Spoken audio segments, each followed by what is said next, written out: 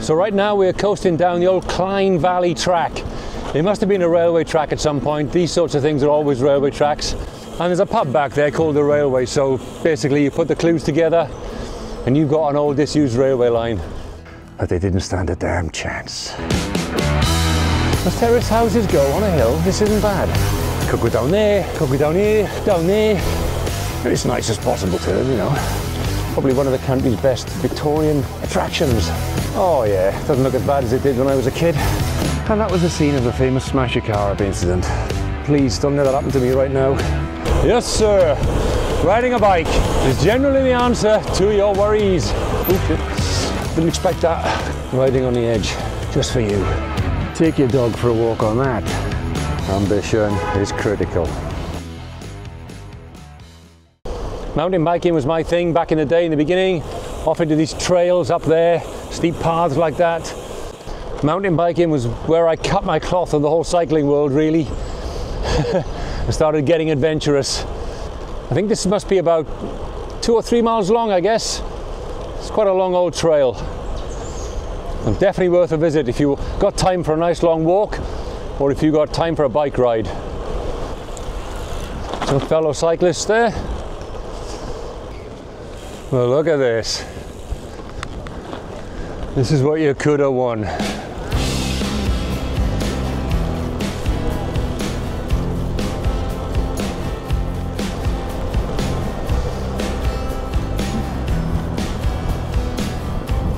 So this is the seafront in Mumbles, the promenade, I suppose.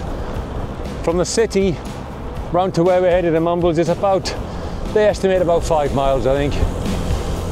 And there's a new skate ramp they've built. You know me and skate ramps, but it's kind of occupied. I'm a bit pushed for time, so I'm going to skip it this time. It's obviously tremendously popular around here when the sun comes out like this. Everybody's out enjoying the seafront. Not that it's that busy today, it'll be really busy on the weekend, but we're not there yet. It's funny to think I had this on my doorstep at one time, and when you have that sort of thing right there all the time, you always say, well, I should have taken more advantage of it. But actually I didn't do bad. I did take advantage of it quite well. And it was just time for a change. Now let's get down the Mumbles. When we were foolish teenagers, we would come out drinking on the weekend and doing sort of things you're not supposed to do. And after a bit too much, we thought it'd be a good idea, instead of taking the bus, to walk across there to Mumbles. So we headed out that direction when the tide was out. Big mistake, real big mistake. We of course had jeans and normal trainers on, and before you know it, we're up over our ankles in mud, sinking deep into the stuff. We learned the lesson the hard way. So Mumbles and the surrounding areas are without doubt some of the nicest places to live in Swansea.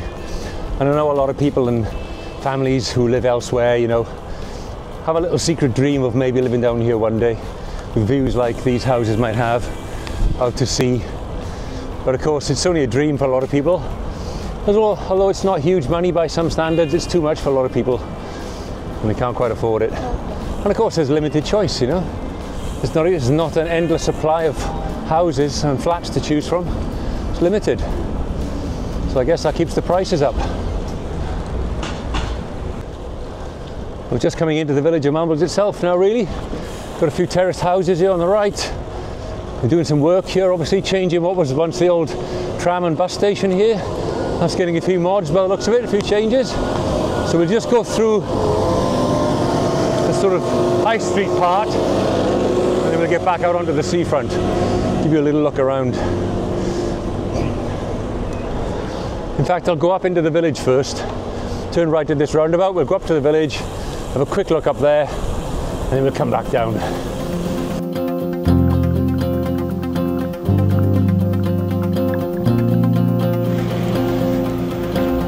Just up here, another very famous site in the area. But this is famously Oystermouth Castle. We're not going to get to see much of it. I think you just saw it from a distance. We can have a quick look here. Found something. You see? Keep searching. Now you can see it. Jesus. Oh, these hills. I'm gonna go on the inside of it if I can make it. Oh. Of course I can make it. Well, there we have it. The entrance to the beautifully preserved Oystermouth Castle, of which I know very little about, but it sure is a castle. Let's take a look at it from a different viewpoint. Let's choose a hill where we can see it properly.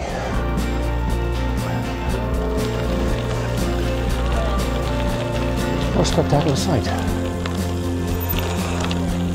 This area needs more exploring. You kind of get used to this after a while. Come on, you never get used to this. This is bloody perfect. Does it get any better than this? Right, let's move on. Let's take the path less travelled.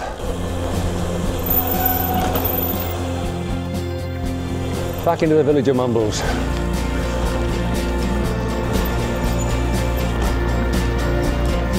Very quick right turn up this high street. Not really a high street, it's just a little shop street. Little cafes, surf shops, restaurants, that sort of thing. Must be the odd pub here somewhere, I would think. No, even though we know they're thin on the ground. So we're heading inland now, away from the coast, just a little bit, just to get a flavour of the area. What's going on there? If I carried on round here to my left, I'd be going to some of the local beaches like Caswell and Langland, lovely places like that. But we pushed for time today, so we can't get all that in. There's the castle in the distance, you might just see it there. Let's have a little look through the side streets of the village. Check out the side streets. I can see a whopping great hill in front of me. Not entirely sure I'm going to take that one. It's very tempting though. Let's take this one because this looks like it might give us something nice.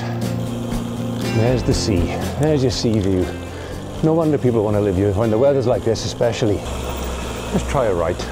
I am a bit lost, you know, but it's not, you can't go wrong here because the sea's just down there. It's not too far to go. It's up a hill, but you know, I seem to like a hill these days. As terrace houses go on a hill, this isn't bad. You can see people take a lot of pride in their houses here. Oof, getting steep now. And I'm carrying extra weight. Down the box. Yes. What's down here? Follow your nose, that's what I do. Ooh, another option. Could go down there, could go down here, down there. It's endless. Here we are, Swansea dead ahead, and the coast. Back out on the Mumbles Road. So all the pubs and stuff are Waterloo stores. I don't know if that's a pub. Crazy golf course. Sort of like an old Victorian seaside town, you know, where they come on holiday. Enjoy fun on the prom. A little bit of a shame to see it like this under work, but I guess it's all for the good. Next time I come down it'll be very different, no doubt. Ah, already I see a difference. All of this area along here is normally rammed full of little sailboats. That's what's different. And just up ahead here we've got, I'll call it a fairly recent addition, but it's probably 20 something years old again. It's called Verdi's Ice Cream Parlour and Coffee Shop. And it's a very, very popular spot. And you'll see why when we get there.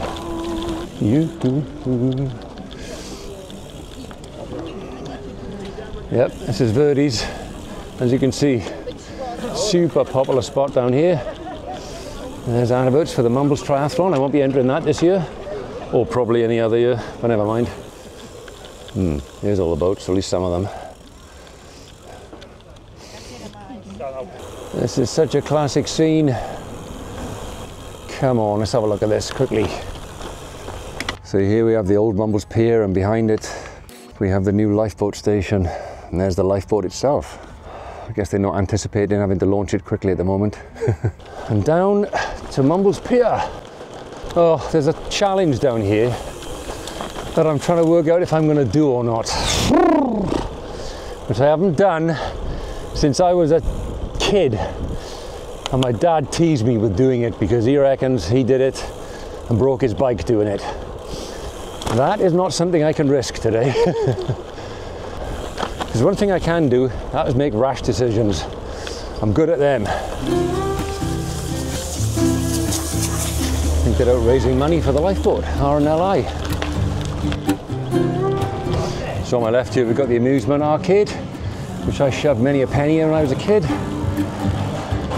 And this used to be a building. It used to be a nightclub once. And guess what? I played a gig in it. Yeah, here it used to be a nightclub. What was it called? Cinderella's maybe? And I gigged in with some band. I'm sure Glenn was there. Were you there, Glenn? Probably one of the most famous views in the area right here. Yeah, everybody knows Mumbles Pier. That's the new building.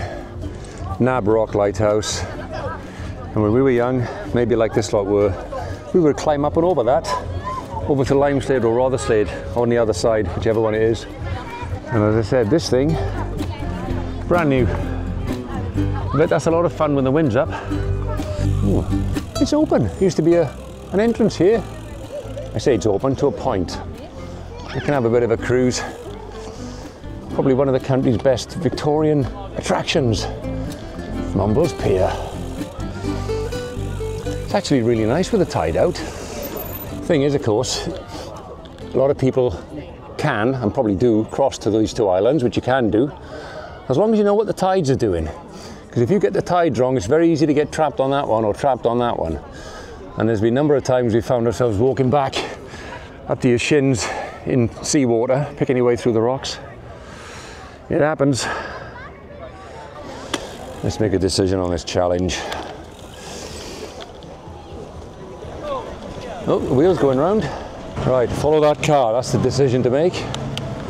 Oh yeah, it doesn't look as bad as it did when I was a kid. Could be though, let's see.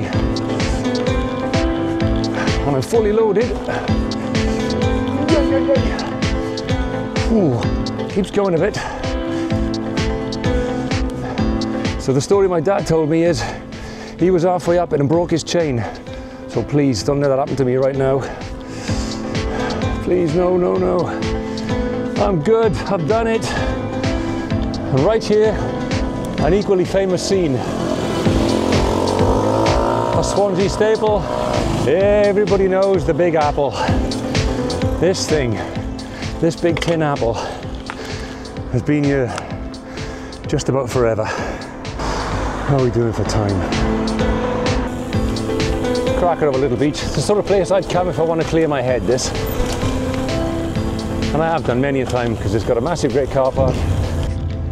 You can just come down here, hang out, look at this scenery and blow all your troubles away.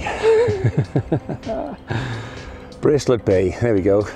Not Rotherslade, not Limeslade, this is Bracelet Bay. Just come back to me.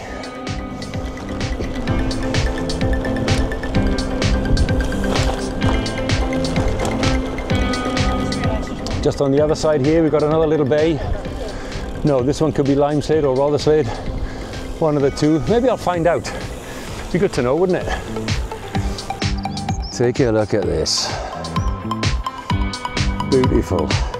If you were a young teenager from Wales, you'd say, oh, it's Cowan Lush, man. Cowan Lush it is. Cut. Today I was out riding with my mate Hugh, and we stopped for a chat and we told some stories. And he told me about a story where I hid my car somewhere, riding from the police. I don't remember that one, probably never happened. Told him a couple of others, and I told him a story about me foolishly driving into a tree with all the boys in the back, you know. I was probably Nigel Mansell in that day, I suppose. Or Stig Blomqvist or someone, I don't know, some rally driver.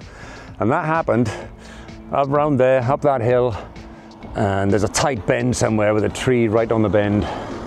And that was the scene of the famous smash your car up incident.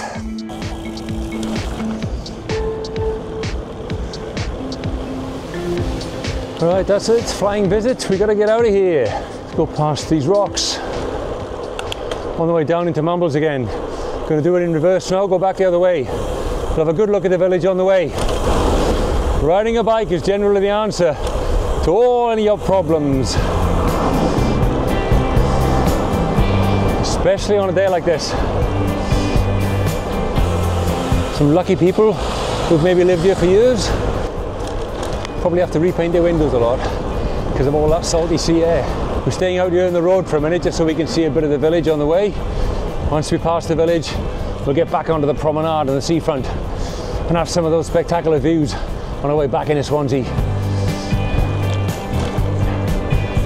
Right here on the left is another Swansea institution. This there, as you can see the blue thing, that is Joe's Ice Cream. Once again, like the Big Apple and the Pier and all these other places, everybody in Swansea knows Joe's Ice Cream. This is what you can find around here. Bugs. Bloody big green bugs. 2 wheels. That's what I'm talking about. Why is he queuing? When I was on a motorbike, I never queued at places like this. But you know, you may have gathered, yeah, I'm a bit like that. So as we leave Mumbles behind us now, and we head on the 4 or 5 miles around the bay to Swansea. I got a train to catch, so I got to make sure I get there. It's a shame though, I could stay for another day now. If I'd have known it was going to be this good of weather. Never mind. Next time, that's where we're headed. In an earlier episode I mentioned Kilvey Hill, a big point, one of those points that everybody in Swansea knows.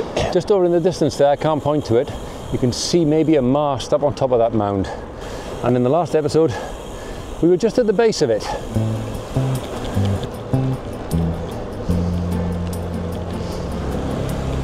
This here, oh, we can go down here, look. This wasn't here, but all this on my left here used to be a, what is this? All this on my left here used to be a pitch and putt golf course, a 9-hole golf course, you know, a little one, a fun one. Oh God, it's a BMX ramp, oh shit. Didn't expect that, gotta keep my eyes open. I'll try it again, shall I? So all this on my left here used to be a pitch and putt course, a 9-hole like mini golf course. And we would use it every now and again, it was great fun. But for some reason, they just thought it was a good idea to have a little golf course right next to a busy main road down there, Mumbles Road. And about this hole here, once, my dad took the biggest God almighty swing, hit the ball, sliced it beautifully, if that's a possible thing to do, hit the ball over the golf course, straight onto the road, across the road, and there used to be a car garage there. And we watched this ball go, both with our mouths open, and the ball landed, bounced underneath the car, and rattled itself underneath this car, missing the windscreen and all the other important bits by inches. We promptly turned around and walked in the other direction, as you can imagine. I will never forget that. Good days, good days. People come out here riding bikes, walking dogs, scooting, skating, everything. This will clear your head. It's so nice. Look at this. Bit of good weather, everybody's out. Having a whale of a time. Fantastic. Beach is full. Oh my God. Well, actually, this beach will never be full. I mean, look at it, it's huge. Monsters are out. Showing off their 6-packs.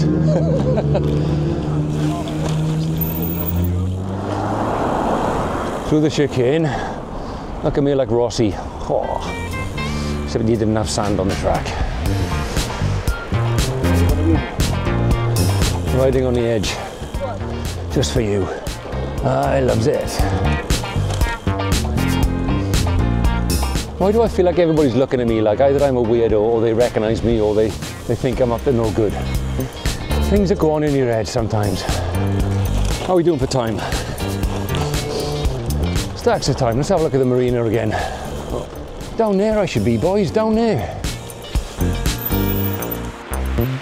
Should we take a moment to enjoy the view? I think it's not a bad idea.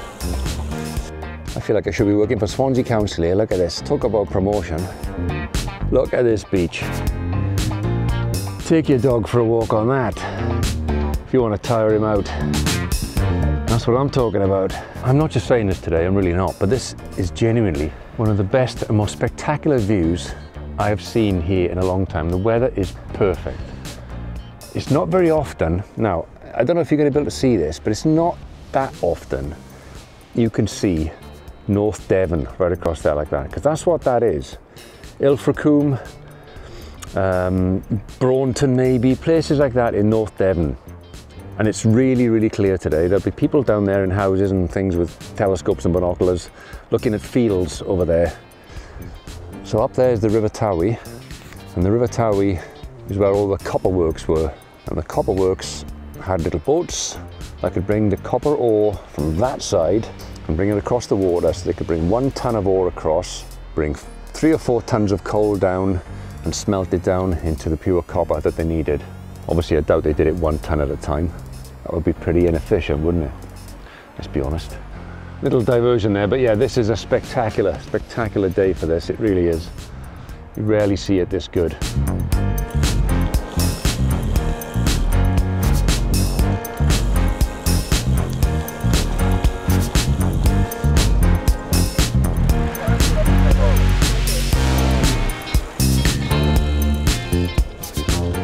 And there's Kilvey Hill I was pointing out earlier on. Just behind that big yellow building there.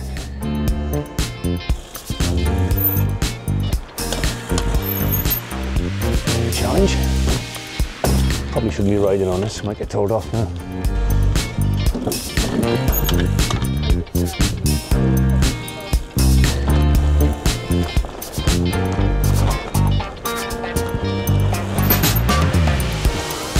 Now this is a nice little old street. Very Victorian looking, I like this. It's a lovely part of town.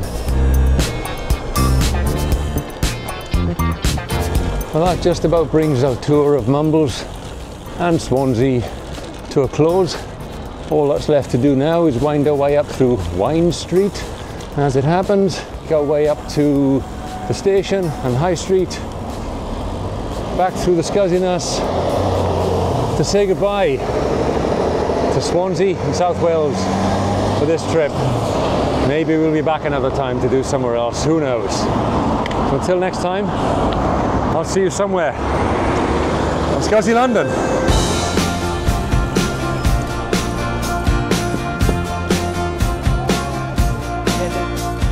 Remember those words, guys. Ambition is critical.